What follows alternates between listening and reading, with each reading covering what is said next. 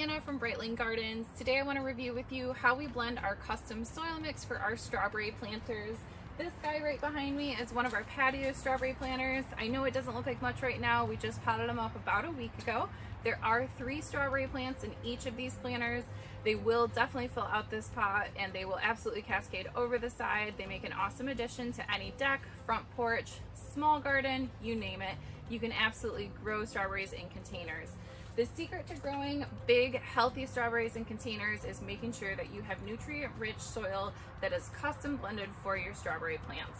So today I'm going to show you how we do that here in northern Michigan and what materials I'm using for our mix.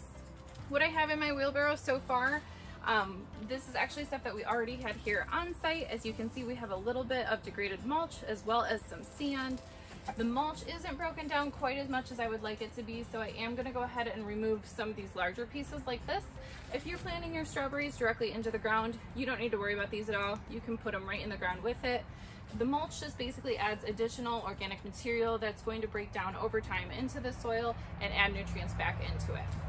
The sand here, we have a lot of it up here in northern Michigan. It's incorporated with all of our soils here.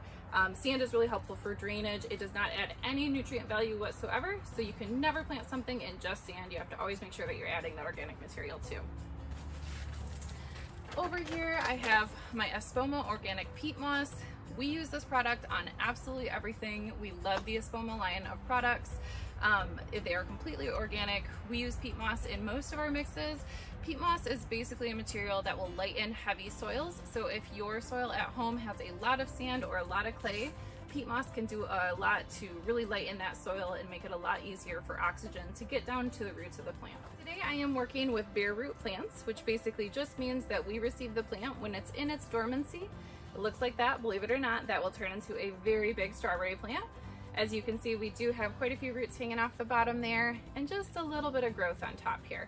As soon as they're potted up, they'll come out of dormancy and they'll start to grow the nice bright green leaves that you are familiar with. Because we are working with dormant plants today, I am not going to fertilize today. I just wanted to show you guys what fertilizer we use on our strawberry plants. The reason you don't want to fertilize a plant when it's in its dormancy is you can actually burn the roots from too much nutrients. So we want to wait until that plant is starting to sprout, you see a lot of full green leaves, then it's safe to go ahead and fertilize. When you are ready to fertilize your strawberry plants, we highly recommend using the Espoma Berry Tone Fertilizer. This is, again, an Espoma product, 100% organic. It's a granular fertilizer. I personally love working with granular fertilizers. I do not use liquid anymore. It's so easy to burn the roots of a plant with liquid. When you're working with a granular fertilizer, you sprinkle the granules right on top of the soil and then you thoroughly water it.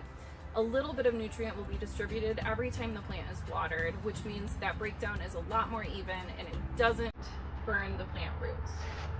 We like this formula. We use it on our raspberries, strawberries, blueberries, blackberries, elderberries, anything that ends in berry, you can use this on. Okay, so we're starting with our sand and our broken down mulch. I'm going to go ahead and remove those larger pieces of mulch, and I'm going to want to make sure that no rocks are left here.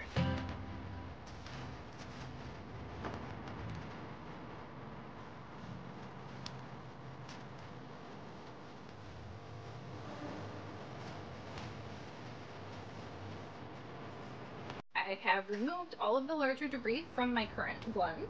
Now I'm going to go ahead and add 1 bag of this garden soil. I love to use this garden soil. There are already bits of mulch in it. I like to add a little bit more mulch. Mulch is wonderful as an organic product to put in your soil. I do want to have a disclaimer on that. Do not use the dyed mulches. I don't have a clue what's in them. Nobody has a clue what's in them. This is 100% cedar. There's absolutely no dyes, no chemicals, nothing on it. So I know that when this breaks down into my soil, that it's a healthy food for my plant to eat. So I'm going to dump this whole bag of soil in here. It's going to be very, very dark, very heavy soil. Awesome. And then to lighten that soil up, I'm going to add 2 things. First and foremost, I'm of course going to add my Espoma Organic Peat Moss.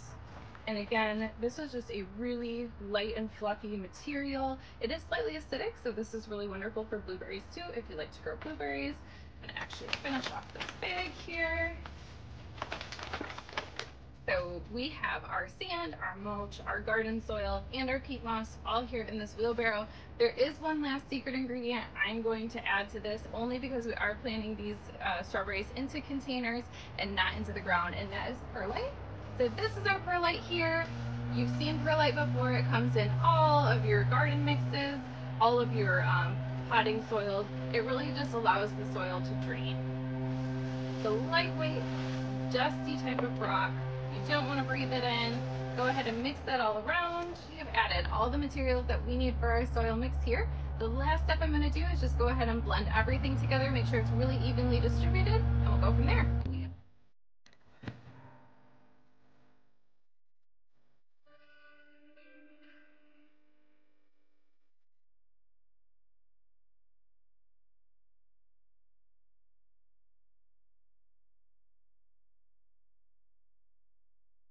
I'm all set blending my soil. This is exactly how I wanted it to turn out. I'm now ready to plant my strawberries.